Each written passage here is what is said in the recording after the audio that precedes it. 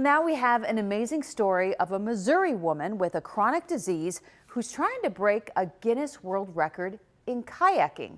Her name is Tracy Lynn Martin, and so far she has traveled thousands of miles through the Great Lakes. And today Martin stopped in Buffalo and shared her inspirational story with 2 on Your Side's Jeff Preval.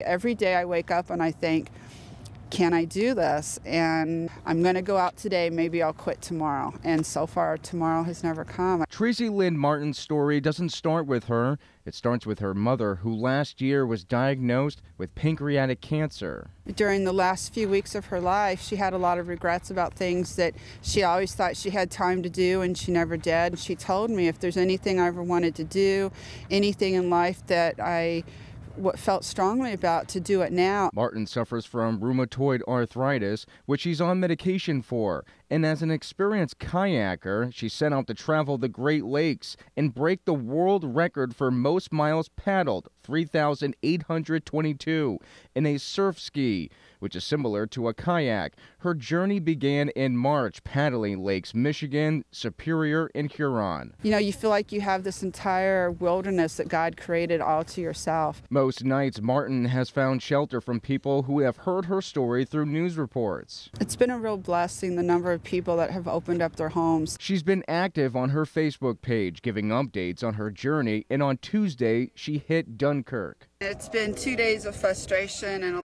lot of setbacks. I was supposed to have paddled in here last night, and the wind started blowing out of the north, and the waves were just terrible. She's been battling her arthritis. I just felt really ill today, and I had a horrible migraine. Took my medicine. And today she hit the beach at Wilkeson Point, less than 200 miles from breaking the record. I want to try to be a role model to people with chronic illnesses. You know, I want you to be able to get up and do the things that you still love.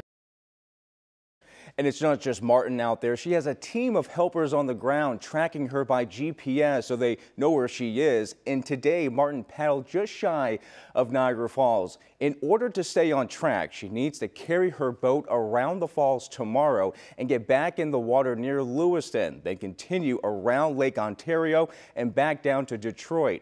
After all this, she plans to return to her job as a registered nurse in Kansas City. And she says she can't wait to return home back to her family. Reporting live in the studio tonight, I'm Jeff Preval, Channel 2 News.